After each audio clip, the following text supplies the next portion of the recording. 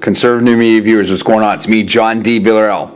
Well, apparently there was a solar flare on January 19th. Now, here's the thing. This solar flare ejected plasma into space. Because the sun is millions and millions of miles away from us, particles from this solar flare shouldn't hit Earth until January 21st. When these particles do hit, they could possibly cause some additional lights to light up in the northern lights, if you will, the aurora borealis, all right? First of all, let me say this is all my personal opinion only. I'm not alleging facts, not guys, aspersions. This is all for entertainment and parody purpose only. Please check the disclaimers. It's very interesting when you think about the kind of power and energy that the sun has and how we are so affected and, quite frankly, dependent on it here on Earth.